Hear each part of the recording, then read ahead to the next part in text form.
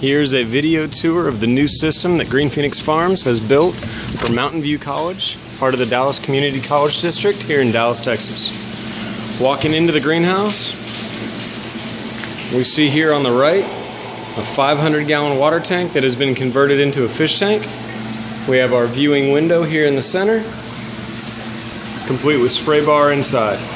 Now this tank flows out into 3 8-foot by 3-foot media beds. Each bed is independently controlled through the use of a ball valve, and we're going to run these systems with a constant flood design, meaning that the bed is going to stay full at all times, and the water is just going to overflow through the bed, down through the drain, into a sump tank that we built here underneath. Now the reason we built this sump tank was actually due to restrictions that the college is under relating to the American Disabilities Act. For that, we had to keep the floor completely open for access for wheelchairs.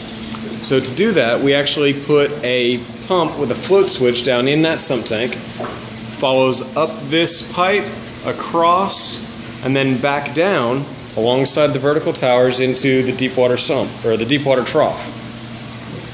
Now here on the end, we have a small wicking bed, 4 foot by 3 foot, and this is filled with cocoa fiber and vermiculite, and we're going to be growing root crops in here, or the community college is going to be growing root crops in there.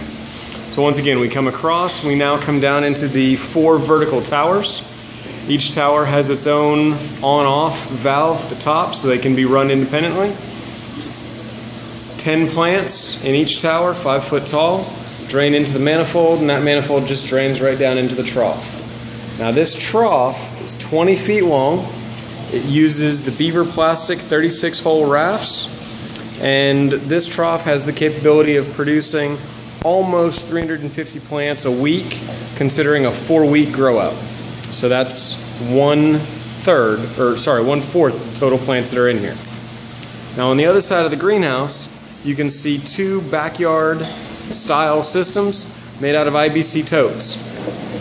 Part of the program here at the community college is to educate the community how to grow their own food. So we have a 3-bed IBC system and a 1-bed IBC system. Now here at the end of the trough, once again, to comply with ADA, we take the water, we pump it up through this pipe, across, and then down back into the fish tank, back into that spray bar. So once again, in summary, we have a 500-gallon fish tank, 3 8-foot by 3-foot media beds. Down on the end is a 4-foot by 3-foot wicking bed. We have 4 vertical towers with 40 plants total. And then we have our deep water trough, 4 foot by 20 foot. This system is run by 2 pumps, an 1,800 gallon per hour pump here, and a 2,800 gallon per hour pump with a float switch in that far sump underneath the last media bed.